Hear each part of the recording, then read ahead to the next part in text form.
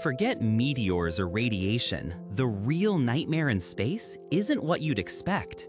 Astronauts consistently say that peeing and pooping are the absolute worst parts of living in zero gravity. Even Peggy Whitson, who holds the record for most time in space, agrees. Peeing is considered the easier evil. You basically use a vacuum hose to suck the pee from your body, which then gets recycled into your drinking water. Cheers! But pooping? That's a whole different beast.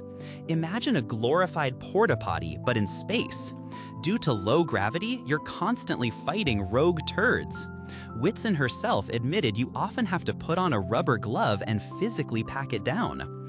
And if a turd escapes, well, the world's finest minds, our cosmic pioneers, get to play catch the turd with a net.